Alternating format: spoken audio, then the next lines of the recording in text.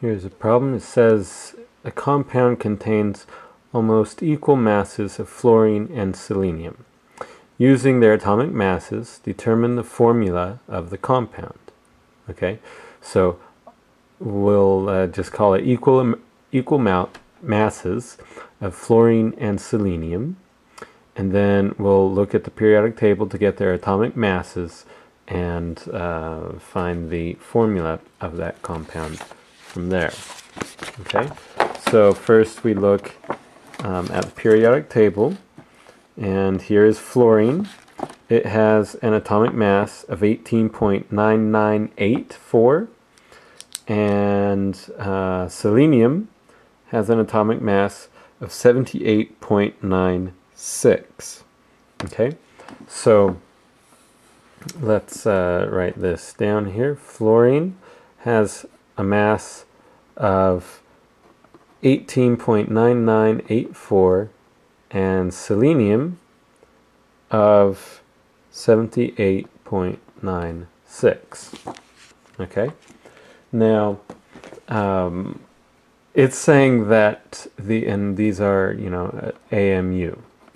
Okay, now it's saying that we have almost equal amounts, equal masses of these. Okay, so what we can do is say, how many times does fluorine, this 18 or 19, go into this 79? Okay, in other words, if I have equal masses, then I must have more fluorine atoms to balance out the 79 AMU for selenium. Okay, so the way we will do this is just taking this 79, divide that by 18.9984. Okay, so we have 78.96 divided by 18.9984, and we get 4.156. Okay, so